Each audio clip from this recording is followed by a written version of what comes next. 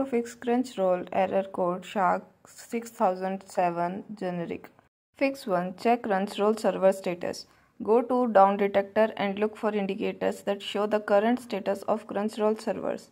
If you see the Crunchyroll servers is down, it indicates a server issue that you need to wait for servers to come back online.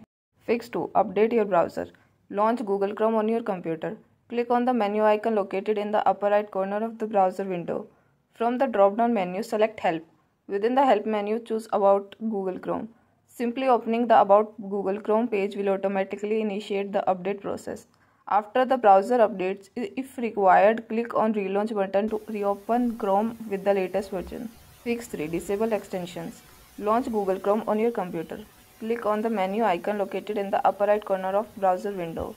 From the drop-down menu, select Extensions.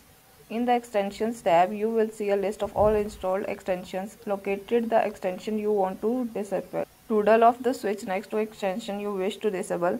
This action will deactivate the extension. After disabling the extension, check if the issue you are experiencing is resolved. Fix 4. Clear browser cache. Click the three-dot menu in Chrome at the top right corner.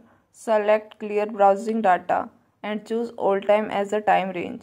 Check the box for cache image and files, browsing data, cookie and other site data. Click Clear Data to clear the cache. Thanks for watching. Please do like, share and subscribe to our channel.